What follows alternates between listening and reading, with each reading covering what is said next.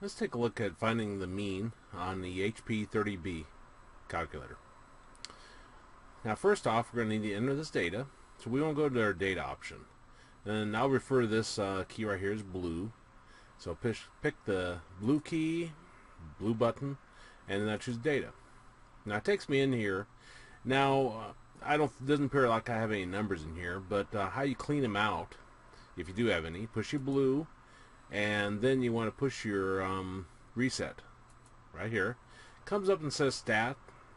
Well, if you press input, it'll say delete data, and you press the input one more time, it cleans it out. Okay, so let's put 13 in, and then we push our input, and it comes up and it says Y. We don't want Y's because we don't got X's and Y's in this problem, so you just do a down arrow, and then it goes to X2.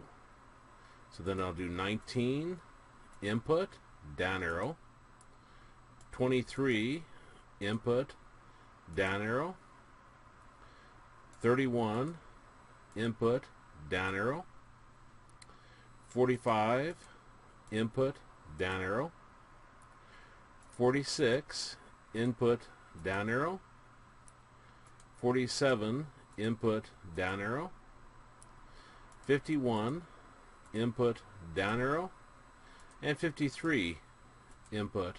You could do a down arrow if you want, but we're not going to put in the 10th one. Okay, now you can exit out by pushing this on here. And we want to go into the stats option. So I'll push my blue button, and then I'll push this stats.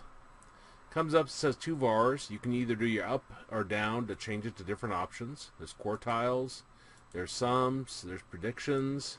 Here's descriptive. This is what we want, descriptive data. So I'll push my input to select it. Comes up for the number of items. You can either do your up or down arrow to choose various options. If I do my down arrow, comes up and tells me X bar. This is our mean, 36.44, and it rounds to 2 decimal places, and that's fine for what we're doing. Remember the mean, even though this is sample mean, the same formula is used for sample mean, population mean. In this video, we took a look at how to find the mean on an HP-30B calculator.